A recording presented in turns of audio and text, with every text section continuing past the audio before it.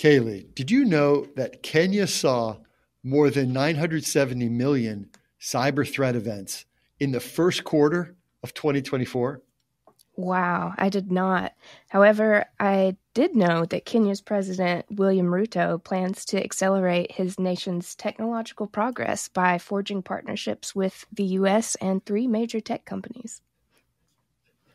Well, I tell you, so this is pretty cool because a lot of the news in the cyber world that comes out of even developed countries in Africa, right? It's how bad things are or jokes, right? That in a weird way, almost seem insensitive about Nigerian princes.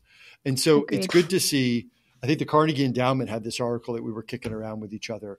And it's good to see, regular news, not even good news, but just regular news that treats the partnerships between the U.S. on the one hand and African countries on the other, like real news, as opposed to something where it seems like the United States is complaining about something that happened in Africa. And so this reporting had sort of 2 prongs to it. One was the United States government's relationship with the government of Kenya.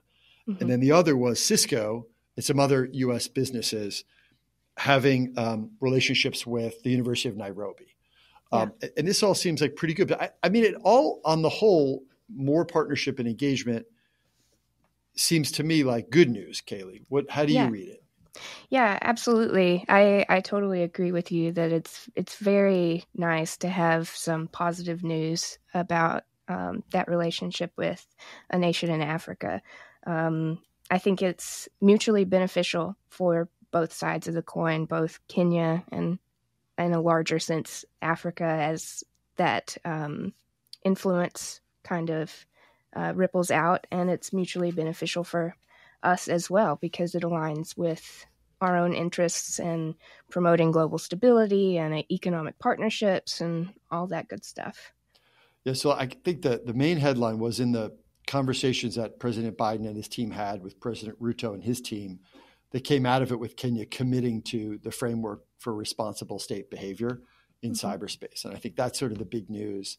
And then the university system in Nairobi kind of came behind that and put together some more lasting partnerships with Cisco. And I think there were partnerships also with Google that were announced on incident response. But to me, the 970 million cyber threats in one quarter, I wouldn't want to be the intern who had to calculate all those particular cyber threats. I'm hoping that was automated. Yeah, I would hope so too. And if it hasn't been, then hopefully it will be in the future after these partnerships. Go ahead. But that was one of the big. So the story for the last year among sort of responsible conversation about Africa's development has been about the mobile economy, and that instead of building out broadband in a lot of countries, it has leapt right to a mobile infrastructure, and the security for mobile apps is very different from the usual security that we think about through secured corporate networks, for example. And a lot of that conversation that was happening between the U.S. companies on the one side and the Kenyan government and its universities on the other had to do with this, largely because Kenya is one of the leading African digital economies. And so those problems of mobile security are being addressed first, right? They're not sort of, it's not forcing, the U.S. isn't forcing network security where it's not really needed if we're going to go right to mobile and mobile app security. Yeah. I think this is also a great example of what the role is between public and private and how they can partner together to overall just enhance capabilities and sort of create this robust digital economy and infrastructure that Kenya is hoping for. Yeah, and I think they had Microsoft did create a partnership too, where they're agreeing to train some Kenyan nationals in cybersecurity skills. They're offering some free online certifications, and they're also going to support some AI training and research. And I think, there's for those companies, there's a lot of interest in one, network stability, but two, also in creating new partners, both in residential uses and in commercial uses. And so it seems like an example, at least to try, of communication between the corporate sector in the U.S. and the apparatus in Kenya that we're talking about.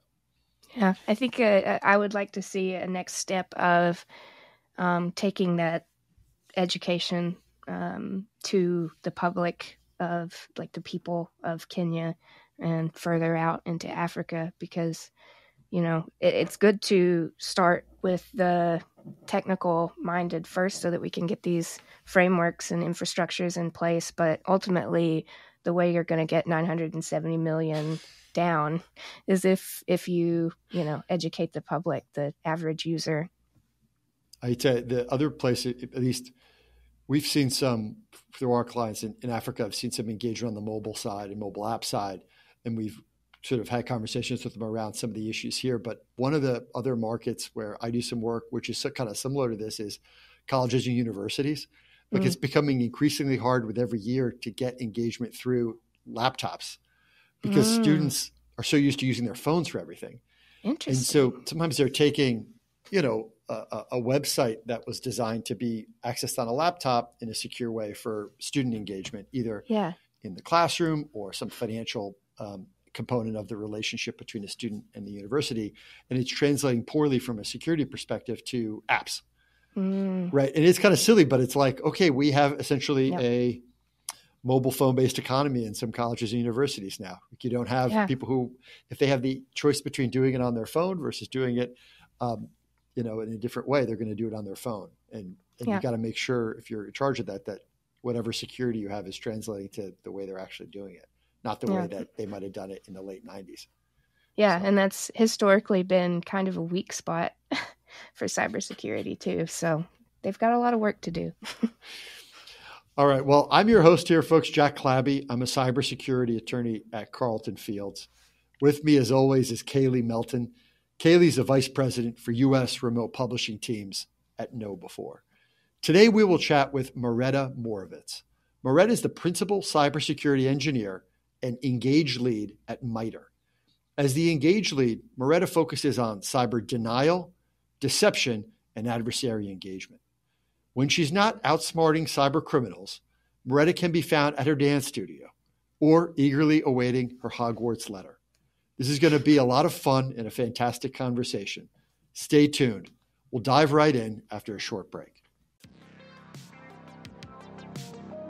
Welcome to No Password Required, a monthly conversation that introduces you to some of the top talent in the world of cybersecurity. All right, and welcome back. Our guest today is Maretta Morovitz. Maretta, welcome to No Password Required. Thanks for having me. I'm excited to be here today. All right, so Maretta, Kaylee and I want to talk to you about sort of how you got into the business and in the early years, but let's start with where you are now. Can you tell us a little bit about your current role at MITRE? Yeah, so I get to wear a bunch of different hats at MITRE, which I really enjoy. So in one hat, I am the lead for what's called MITRE Engage, which is our external set of resources helping organizations to think differently about cyber and to how to incorporate cyber denial, deception, and adversary engagement. I wear a sort of similar hat where I get to also help with our projects and research work, helping guide teams who are implementing these technologies and helping our sponsors be able to kind of more effectively use the technology. And then I also get to wear a people management hat. So I am both what we call a group lead, which is sort of like a first line manager helping staff, as well as what's called a capability area lead. So helping MITRE sort of direct people and resources around cyber deception and adversary engagement.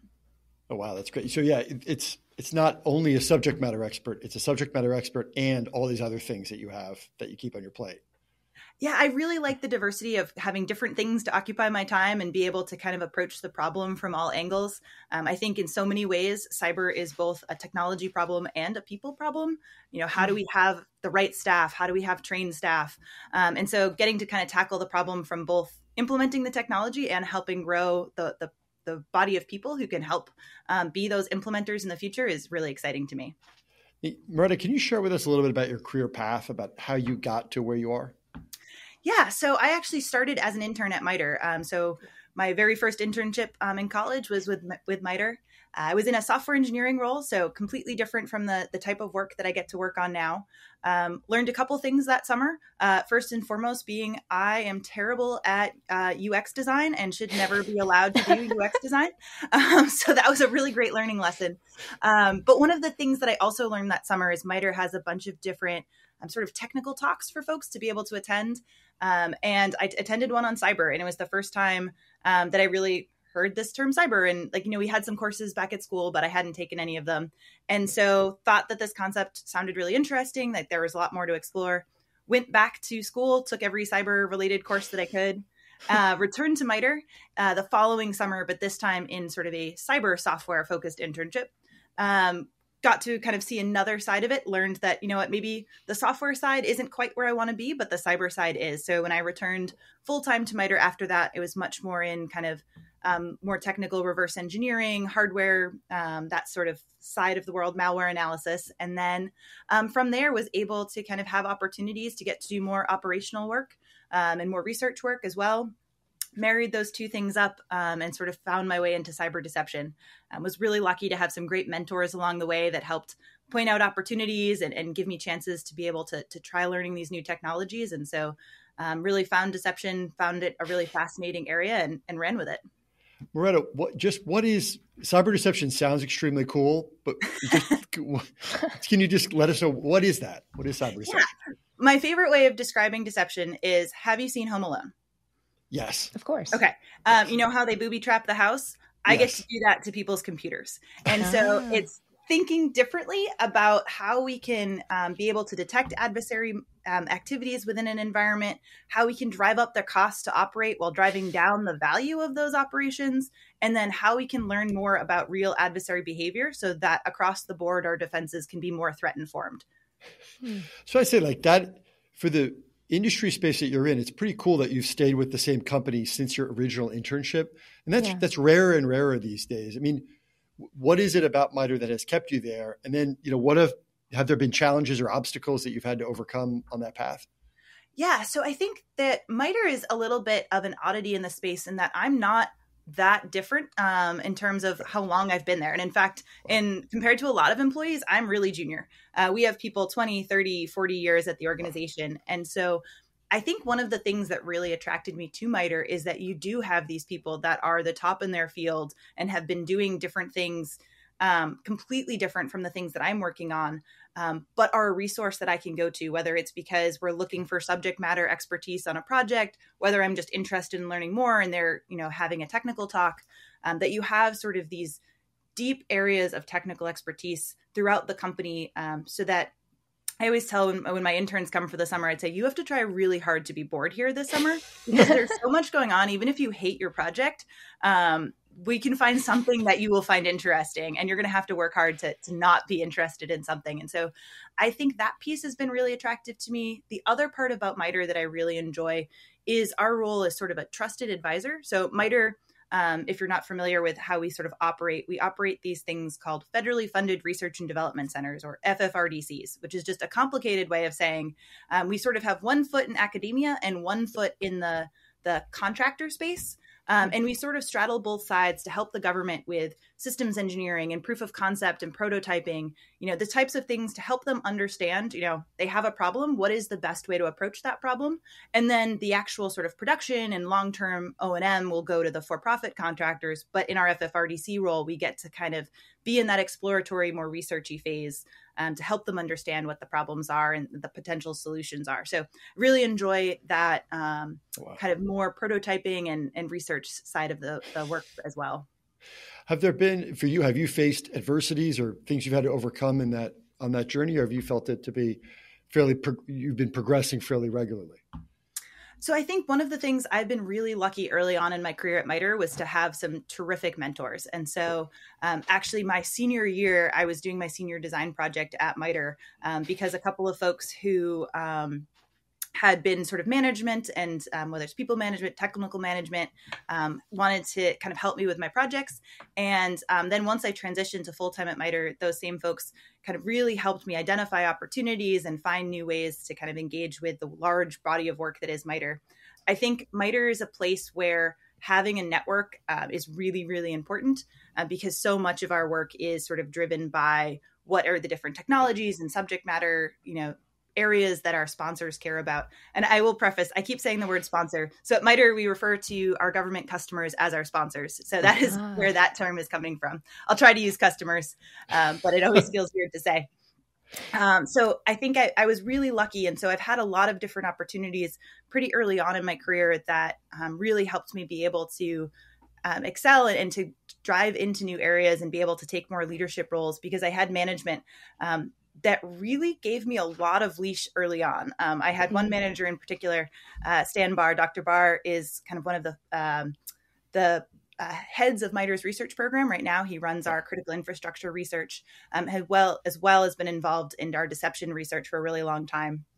And he used to, give me opportunities to present or give ideas that, in all reality, it was probably pretty early in my career for me to kind of be given those opportunities, but really let me kind of jump into the deep end, and then was also always there if I was floundering and, drowning to pull me out, but give me the amount of space that I needed to make the mistakes, learn from them, figure out how to not make them again, but then also, not have it be career detrimental either. So really appreciate that support that I got. And I think MITRE has a lot of people like that who really value intellectual curiosity and really want staff to be able to have the space to explore that, but also recognize that, junior staff are going to mess up and we're going to need help, and they'll be there to pull you out on the other end. I feel like that's a key part of mentorship that maybe isn't discussed as much. You need to have someone that can see the potential, like the place that you can get to and you might not even realize it yet, and kind of throw you into the deep end, like you said, to give you those big challenges that push you forward.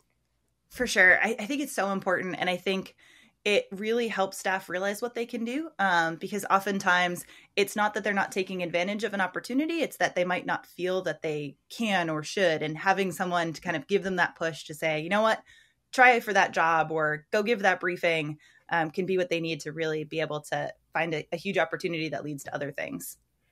That's also the story you tell too about you have the 2 summer internships and then you stay engaged your senior year and they're willing to work with you. That's important because this episode will come out in the summer and there'll be a lot of folks who are doing internships or in the cyber community who are working with interns.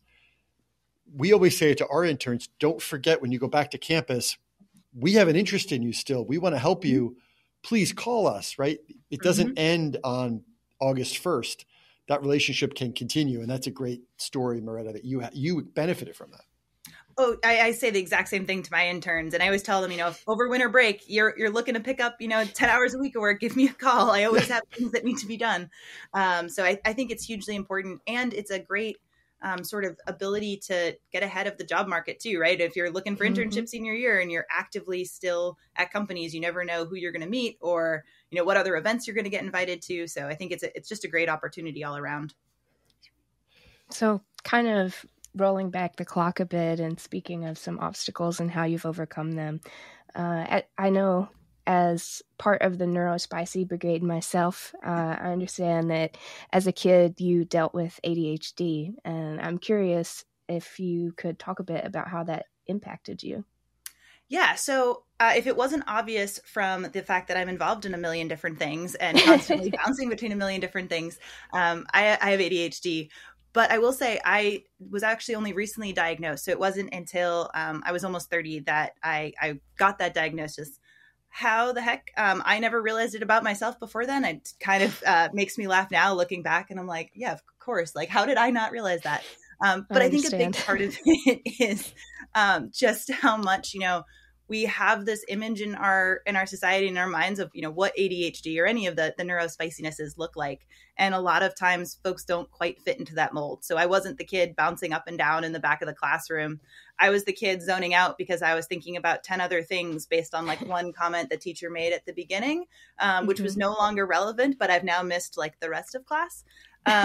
But I managed to get really good grades because I was also really anxious about getting good grades. So I would go home every night and like read the textbook myself from start to finish because I could hyper focus and reread the book, right? So it wasn't kind of manifesting in the regular ways that we think as a society that these different things come out. And I think it's really important that as we're learning more and kind of as a society able to talk more about these things, that we have a chance to sort of share our experiences and be able to help someone else not wait until they're 30 to realize, and be able to put systems in place that help them out before that. So I think for me, there was a lot of things that my ADHD made more complicated in my life, and a lot of things that it's helped me do. And I think one of the nice things now is that I'm starting to learn, how to make it work for me where I can, and then how to put structures in place when I can't. But definitely, there was a lot of time spent teaching myself material, because I didn't spend quite enough time in class actually paying attention to what was said. And a lot of time spent dabbling in 50 million things versus the topic I was actually supposed to be learning. But I think what's nice now is in my role, because I'm not meant to be sort of seeing a project from start to finish. Oftentimes my role is to come in, help get a team started, give them sort of that subject matter expertise, come in and help for the parts that are kind of that creative process.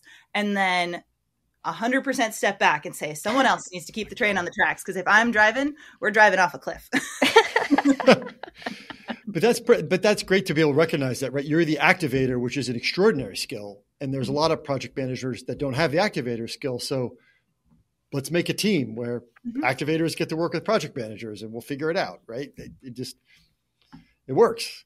Yes. And I am a strong believer that every role needs to have like co or deputy or whatever the organization wants to call it, because you're never going to find all the skill sets for one role in a single person. And so I am constantly looking for kind of my complements in the skills that I'm not so good at, right? The project management where it's finance or task, checking in on tasks and delivery dates and the rest of it. So I have some people that are fantastic at that, and they love to do the detailed oriented, like, did we do everything on this checklist for this task? Versus my brain is like, I paid attention to checklist item 1 and now I'm off on the next thing. I think that's really important. And it also is a great opportunity, again, going back to that mentorship piece. I oftentimes like to find folks who are coming up the ranks who have those skill sets that I don't have, because it gives them a chance to really, own something and sink their teeth into something, because I can't help them with that, but I can still be there to kind of help guide and advocate where needed. That's a great point. So can you tell us a little bit more about Engage? Because I mean, there's a lot of collaboration going on there. Tell us a bit more what it is and kind of what it does. Yeah, so MITRE Engage is our external set of resources around cyber denial, deception, and adversary engagement. So I talked a little bit about, the Home Alone analogy and all that. The way I like to think of denial and deception are sort of two pillars that when we bring them together with strategic planning and analysis really allow us to have those bigger threat-informed impacts where we're setting goals and trying to make progress towards them. And oftentimes, we think about deception. A lot of the vendors who have awesome products out there are kind of selling these really technologically advanced or really complicated things. And that's great for the more mature organizations. And that might be something that, the larger guys are able to really run with. But oftentimes these technologies don't need to be that complicated, right? If you think about, detecting adversary behavior, maybe that's as simple as I have a folder on my CEO's desktop that says my tax documents here. And the CEO knows she should never, click on that folder. And there's no reason for anyone else to be on that desktop. But if that folder gets accessed, now you have a high fidelity alert that someone's poking around. And you can kind of draw that out to maybe it's a network share that looks like it's some really interesting research project or really interesting, HR data or whatever it might be that actually has no kind of real purpose on the network. And so how can you think about making these tripwires?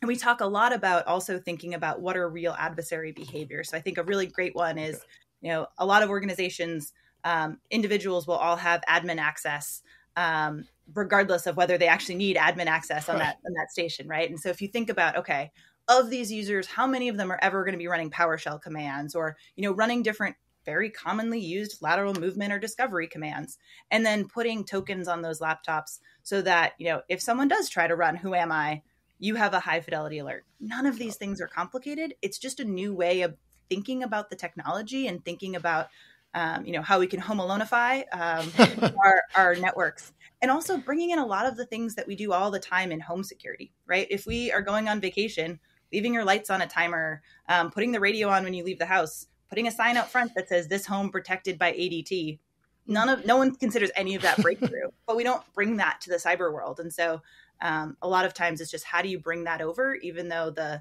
always tell people I'm an ops guy, right? Like I'm not doing cutting edge research or writing IEEE papers or the rest of it, right? I'm thinking about, how do I put an ADT sign in front of my computer? Got it. Mm-hmm. And so I think it's a really approachable way to have an impact on cyber. I love these down-to-earth analogies. I think it makes it a lot easier to understand for people who might not be technical. Mm-hmm. I particularly love the Home Alone analogy. And I have to say, of all of Kevin McCallister's innovations, I personally like the scalding hot door handle. Do you have a favorite innovation in your Engage toolkit like that? Like a favorite tripwire? Yeah, I think one that I think is really interesting is using fake credentials. So a lot of times we were just talking with an organization that didn't have two-factor. And the reason had nothing to do with technology. It had everything to do with a policy problem. For their users, there was a bunch of kind of steps that needed to go through before they could implement two-factor and have the users actually need a second form of authentication. And so they came to us, and it was after they'd actually implemented it, and they sort of said, what could we have done? It was 2 years that we didn't have two-factor in place. What could we have done during those 2 years? And so we sort of sat down and said, well, if you had scattered decoy credentials throughout the network and monitored for those decoy credentials being used, you would have had a high fidelity alert that something had gone wrong and something bad was happening. And it wouldn't have fixed your two-factor problem. You still need to be making progress to implement, two-factor, but it at least would have been that canary in the coal mine in that time between when you identified the problem and you were able to fix it. And I think decoy credentials are a great one because, stolen credentials is such a commonly used adversary tactic. And so it's simple. It also has a lot of opportunity to sort of get ramped up as immaturity. So baseline is I scatter some decoy credentials around and I monitor for them to be used. Great, success. Step number 2 is, okay, and I swap them out every X many days. So now not only do I know that an adversary got in, I know when they stole the credential or what the time frame was, and I know where they stole it from. And you can kind of think about moving these things up. Like I put some of them in my email, right? I have 2 admins sharing a password. Well, now not only do I know that, the credential got stolen, I know that someone's accessing emails, right? And so you can start to kind of build and kind of ramp things up so that you can have a nice bite-sized chunk, but then figure out how to roll it into something bigger down the road. That's really clever. I love it. It's fun. It's creative too. And I think that's what's fun about it. Because it also, the whole point of adversary engagement is to not have everyone thinking the same way. And so if everyone implements decoy credentials in the same way and puts them in the same places and uses the same credentials, it's not as useful. When you get people thinking creatively and figuring out, what works for us and what's more realistic in our organization, you start getting a lot of really creative things that allows that bigger impact. I feel like that creative thinking is what's been sadly missing in a lot of these cybersecurity conversations over the years. That, like, I don't know, everybody wants to implement something that's real fancy and technologically advanced, but sometimes the real solution is something very low tech or just kind of outside the box, low budget. And I think that's what you just said was huge, that the low budget piece, because most of the organizations don't have a budget, right? Most of the organizations that I work with are lucky that they have a cyber person on staff. Most of the time they have MSSPs, but it might not even be, it's a small portion of their budget. And so how do you create solutions that are sustainable and maintainable for these organizations? It's not the big fancy tech. They can't afford it. They can't implement it. They can't monitor it. I can't tell you how many organizations I've talked to that say, yeah, we have logging, but we don't have the staff to look at them. So they just sit there. And if we have an incident, like they'll look at the logs, but it's not until there's an incident. And so that's not helpful to be proactive. And so being proactive has to be simple.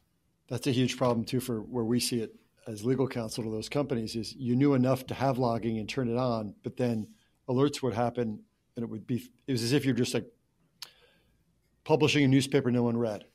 Which is almost worse than not having logging at all from a liability perspective. So that sort of thing, it's like, all right, if you have $100 in your budget, you're going to do something for $90, don't think you're going to have $10 left to monitor that thing, right? Maybe let's do something a little less ambitious, but put a little more money for monitoring and so that when fires go off, we have fire extinguishers. Yep. The other thing I want to comment on that you said that is the creativity piece. In so many parts of cyber, we're robbing Peter to pay Paul when it comes to staffing, right? So we always talk about the talent shortage, but all we're doing is taking technical people from one area that is also short people and throwing them into another. I think with the creative parts of deception, there's opportunities for human behavioral scientists. There's opportunities for graphic designers and visual designers. There's opportunities for, this huge range of folks who aren't normally part of cyber. To be part of the process and part of, creating these solutions. So I think that's another really cool, exciting thing to me is just, it actually opens up new opportunities to expand the community and expand practitioners. Yeah, I love that. I feel like we definitely need more of that interdisciplinary approach for sure. We've been too siloed for too long. We took the metaphor of like the hacker in a hoodie in a basement and like made that our entire ethos. Yep, for sure. So I'm curious, can you give me your favorite example of a project where a collaboration with an outside company turned out very positive? Yeah. So actually a couple of years ago, I had the chance to present on this at ShmooCon, which is one of my favorite hacker conferences. And I'm so sad that it's ending this year. We can be sad about that one. Was actually with HSBC. So it sort of seems funny that a Chinese bank based in London and MITRE are working together. But we actually had a really successful relationship where their cyber threat intelligence organization has worked with our team to do different deception related operations and be able to share it publicly, which was really great. So we actually ran a sample where we had a malware sample. We were setting up what we call isolated engagement environments. So they almost describe it as a sandbox on steroids. So it's isolated from the network, has all the controls in place to be able to monitor and watch what's going on. But the intention is that it's not just detonating and watching what's happening. It's actually trying to elicit additional engagement. So there's stuff in the environment for the adversary to go after. There's, things that make it look lived in. And it really gives us a chance to understand not just how that sample of malware works, but, what happens next. And so we've done some really cool research with them, and we were able to present on it at ShmooCon, where not only did we sort of see this process, we actually were able to kind of understand more about what was happening. And in one of these operations, they had run a piece of malware. Their EDR solution didn't detect the specific technique the adversary was using. They passed the malware to us. We ran it in our environment. We had a different EDR solution. We also didn't detect it. Went back, were able to actually go back and understand what was going on and then contribute to attack a new sub-technique based on what we were seeing. And so the sort of history of attack, and if you ever heard Adam Pennington, the attack lead, talk about this, it's really fascinating, but it was born out of MITRE's deception program back in the day. And so it was at a time where MITRE wasn't talking about the fact that we were doing these sorts of isolated engagement environment operations, but we were learning all this valuable information that we wanted to share with the community. And so attack became our way of doing it. Obviously, today, attack is much bigger than it was when it first came out. And, deception is no longer the lion's share of how we're getting information. There's so many contributors from around the world, but we still are able to add new things to it, like that new sub-technique that I was discussing before. Maretta, you're like at the forefront of a lot of the new technology. You talk about stuff that is now commonplace, but you're also at the forefront of some things. How do you are there things that you're working on now that are sort of theoretical that haven't had applications that you think are like really cool that you could share with us? Yeah, so I'm actually involved with one research project right now. So we're looking at alternative ways of deploying deception. And so looking at SDN, software-defined networking, as a means of deploying network-based artifacts. So there's been some work going on in that for a bit now, but excited to sort of be part of the team that's looking at new applications and new ways of doing that, as well as sort of how that marries up with traditional host-based deception as well, and bringing that all together. That's awesome. Very cool. So just to go back again to being, it sounds like your passion for computer science maybe wasn't immediate. Maybe you resisted a little bit. Can you tell us about that? Like, what was that like, and why did you initially resist it, and what overcame it? Yeah, so this is the perfect topic. So at the time of the recording, we're coming out of Father's Day weekend. So my dad was a computer science major in grad school, worked in computers his whole life. And so clearly nothing your dad does can be cool. And so I wanted nothing to do with computer science up until I started college because, that was dad's nerdy thing. And so I actually went into school thinking I was going to be a mechanical engineer. My suite mate at the end of my hall took a computer science class. So at Tufts, which is where I went to school, all of the first year engineers take sort of survey classes, and you don't actually declare your major until the end of your first semester. So I was sort of in general engineering classes, and he, wouldn't stop talking about how great his computer science class was. And a couple of times I'd kind of sit in while he was doing homework or whatever. And I was like, all right, that is kind of cool.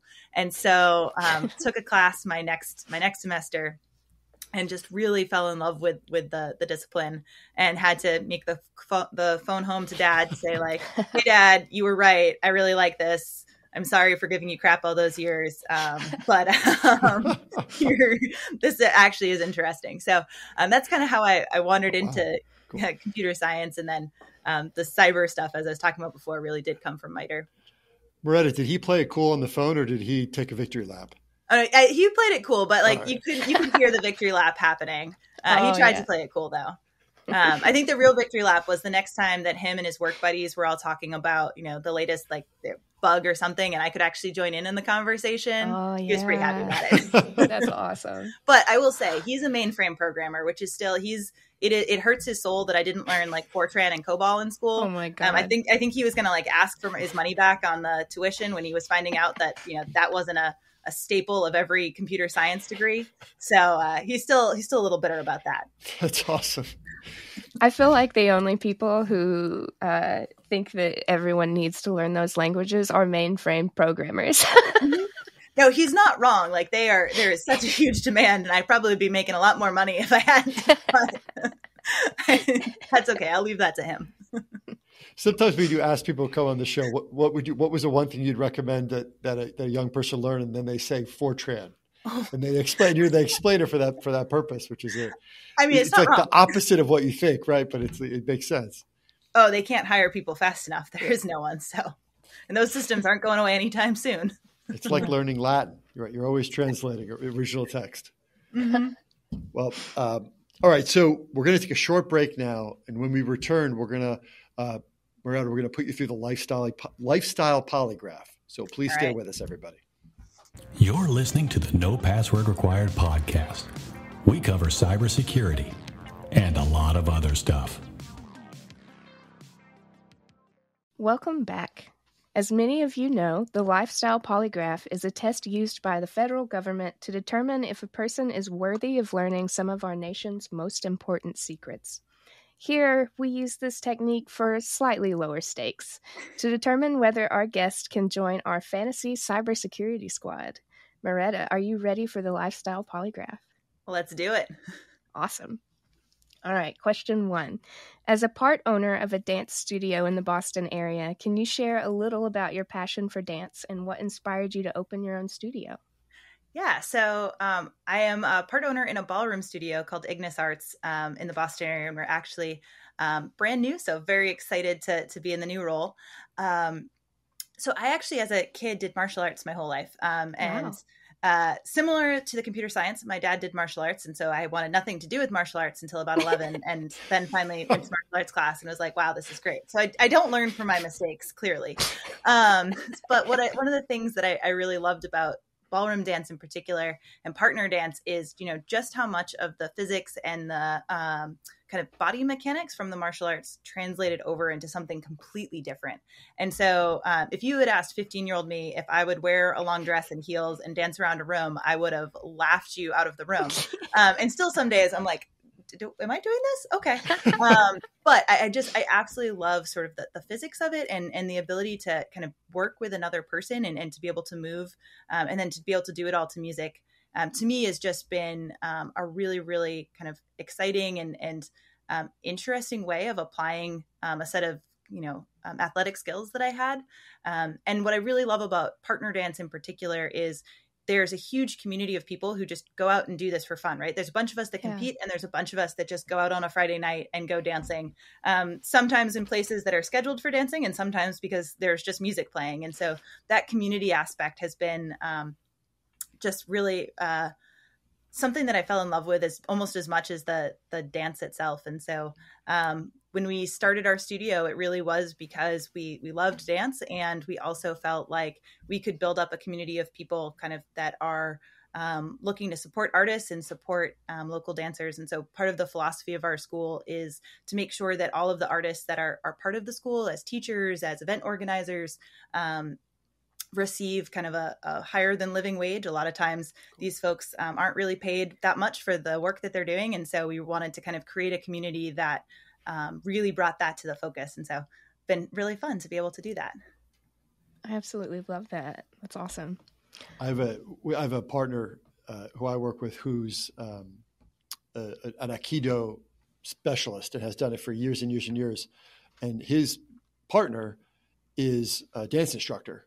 And he has talked about exactly what you're talking about, Maretta, which is why they have so much in common, although it doesn't seem like it on the surface, is that, and the conversations I think that they have are just beautiful, because it's a lot about what am I going to do and what's the other person going to react. And it's a neat thing that you're marrying it so directly like that. That's really cool. Yeah, it's really cool. And I think the other piece too, and fighting has this, and then dance has this. It's a weird form of social interaction that doesn't actually, it has rules and doesn't require like direct talking all the time. And so the breadth of different people that are part of it, you have everyone from sort of, I did ballet and when I was younger, through I'm an engineer who just is looking for something social and like the structure of dance. I think that's really cool too. And it's been a fun part of it as well. And that's a little bit, and this kind of overlap with what you do on the regular basis for your living, right? With the tacit cooperation, right? We're going to try to find a way to communicate good and bad, but without explicitly saying what we're doing. Mm-hmm. That's cool. Yep, for sure. All right. Question 2 is sort of related. If you were invited to be a dancer on Dancing with the Stars, who would your dream celebrity partner be and why? Okay, so first I'll preface this with, while I own a studio, I am not by any stretch of the imagination a pro dancer. So the poor celebrity that is partnered with me is in for a rough ride because I'm not that much above amateur. So I'll preface with that. But I think if I had to pick a celebrity, I would go with Dan Radcliffe because, I mean, who doesn't want to dance with Harry Potter? Right. Also, the theme song to Harry Potter is a Viennese waltz, and dream is to dance that one day as like a performance piece. But if I can sub out the pros that I normally dance with and throw Dan Radcliffe in there, like I'm all over it. Let's do it. That would be amazing. It's a waltz. Oh, yeah, that makes sense, right? I never put that together. It's a Viennese waltz, so it's faster than a slow waltz, but it's a little challenging, but it's fun. And he's got theater training too, so I bet he's got some dance, something in the back. I bet he would be awesome on that. I feel like he would be, and I mean, there's a little bit of a height difference, but we can get over that. It'll be fine. So 3 is also indirectly related. Since you're here with us today, it's safe to assume that your Hogwarts letter is still on its way, as are ours. I check every day. I know. I keep waiting. I'm holding out hope, though.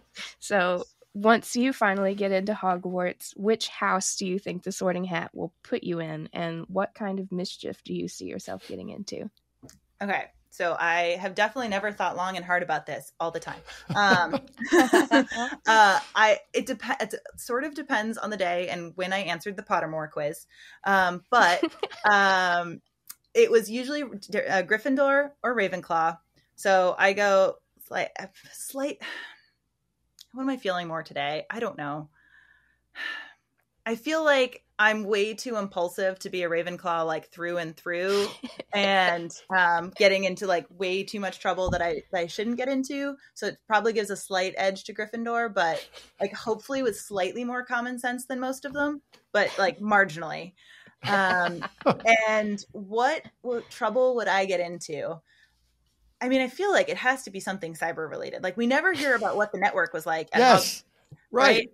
Absolutely. I feel like they think that with their magic, they're not worried about like APT threats, but I feel like, I mean, there's a lot of data there. They've got, the Sorcerer's Stone alone.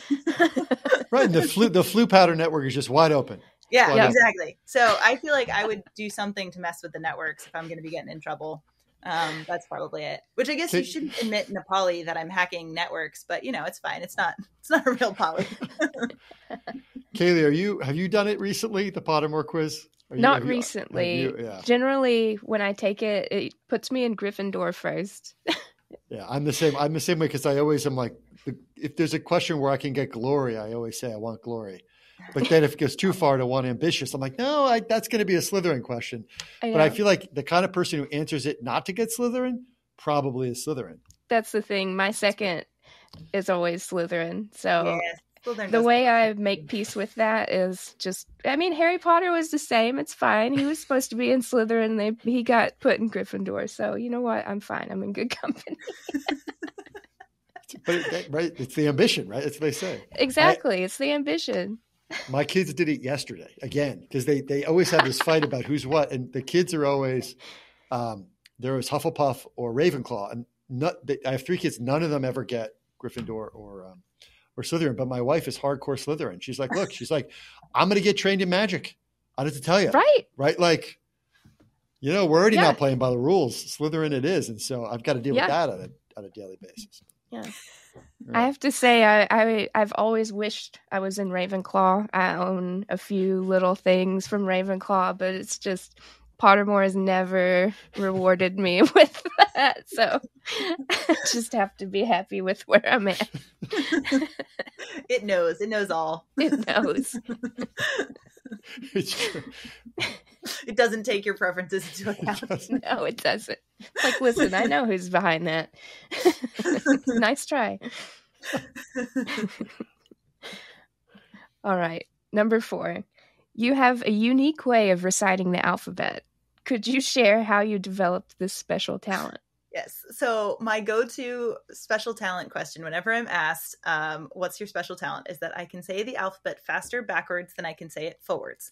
Wow. And so it's not as impressive as it sounds, because when you say it forwards, you default to like the song, right? So parts of it slow down, but when you go backwards, your brain doesn't do that to you. So you can go faster. But the reason I learned how to do this was because, as I said, I was in martial arts as a kid, and our sensei used to do like little challenges that were just meant to, make like test your discipline or your, stay out of trouble. And so one of them was if 5 of us, I think we had like a week or something, could learn how to say the alphabet backwards without looking at it, she would give us a pizza party. And so as a chronic overachiever, I not only wanted to learn how to say it, I wanted to be able to do it as fast as humanly possible. And for some reason, my brain has retained that knowledge. Not like useful knowledge. Like, it'd be great if my brain could remember, things that mattered, or, the fact that I, left the stove on. But it can't do that. But it can remember how to say the alphabet backwards. Maretta, I want to imagine that there's going to be a time when you're going to be on Dancing with the Stars, and someone's going to be like, who are we going to assign to Dan Radcliffe? And then someone's going to say, all right, he's got this weird thing. The fastest person to recite the alphabet backwards, that's who's going to be partnered up with. I love it. You're going to say, I got this. I was born for this. Dan Radcliffe, here I come. Oh my God. All right. Final question. With your growing dance empire and impressive achievements in cybersecurity, you're on the path to becoming a Boston area icon. Who are your top 3 all-time favorite Bostonians? And the producer has made a note here. Please do not include Tom Brady, as he is not a Bostonian, and he belongs to us in Tampa now. Okay. I will fully admit I'm not, and I don't know if I can say this that loud in Boston, so I gotta make sure no one can hear me. I'm not a huge sports fan when it comes to Red Sox, Patriots, Celtics. So Tom Brady wasn't on the list, so he's okay. Which I can't say, like I said, I can't say that too loud around here, or someone will egg my house. But if I had to pick top 3 Bostonians, so I'd say I have to start with John and Abigail Adams because, okay, so fun little anecdotal facts here. Abigail Adams grew up in my hometown. And so growing up, we learned a lot about Abigail Adams because like that was the only useful thing to like talk about historically in Weymouth, like kind of random town. And secondly, my grandparents' house, the apple trees in the back, were originally part of the John Adams estate. So grew up having apples from the original John Adams apple orchard. That's awesome. Feel some kinship to John and Abigail there. And then let's see, I think, all right, this is bad because I should have double checked that he's actually from Boston, but in my brain, Chris Evans is from Boston. I'm pretty sure that's true. And I'm going to assume it is. I'm just going to, in deception, if it's not. But we're going to go with that because, I mean, Captain America. Like, how do you not pick Captain America? That's, like, fair clearly. The whole package. That's what he is. That's right. I'm just hoping he finds his Abigail Adams out there somewhere. Exactly. Or John Adams, whatever he's looking for.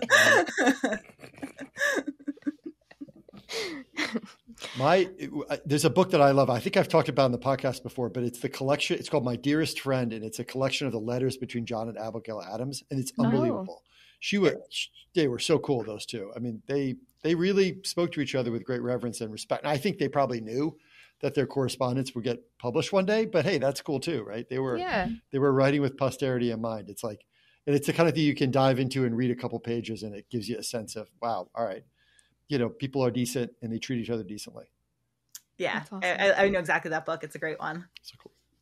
Again, anything that had any Abigail Adams, we did in history class because, you know, again, there's not much in Weymouth. So we got Abigail Adams. I also love the idea that you can have the apples that John Adams had. That's right? So cool. Like that's such a neat like callback to a historical moment where we don't get as much of that anymore, like to eat or drink the things that they had at the time.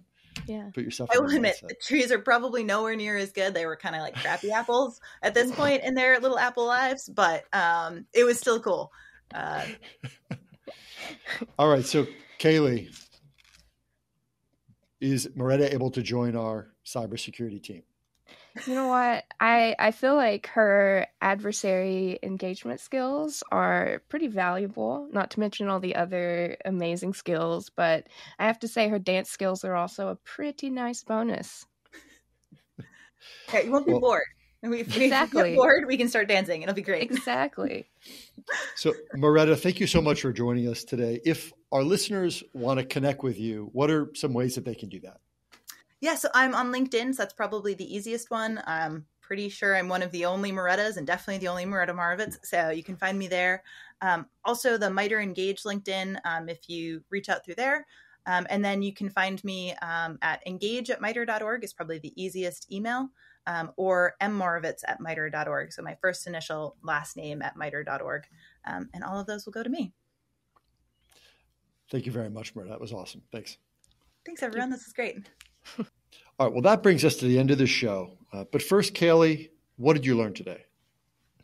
Today, I don't know if it was learned, but I was reminded of how those of us with neurospicy brains, like ADHD, we absolutely fit in very special places and are, I don't know, the things that are considered symptoms or disabilities are actually our strengths a lot of times.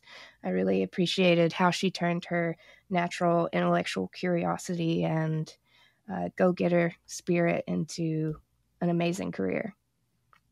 I just want to, say a word in my capacity at the law firm where I work, Carlton Fields. I'm the hiring chair, and so I deal with our summer associates every year. And I just want to reemphasize to everybody listening how important it is after the internship period ends, both for the interns and for those who've had the interns all summer.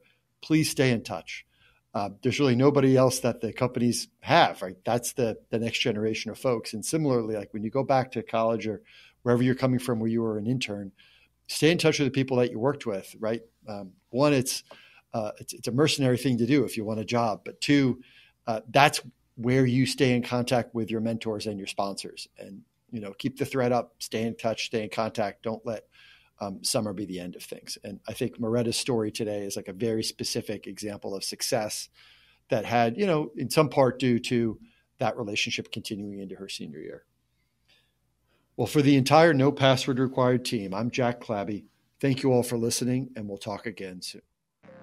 Thank you for listening to the No Password Required podcast. You can find us on social media at No Password Pod. Please remember to rate, review, and subscribe to the No Password Required podcast. And if you know someone who might like it, please share it with them. The show is produced by Cyber Florida. And a special thank you goes out to our friends at Carlton Fields. If you'd like to learn more, visit our website, cyberflorida.org/pod. All opinions expressed by the No Password Required podcast participants are their own and do not exclusively represent the views and opinions of Cyber Florida.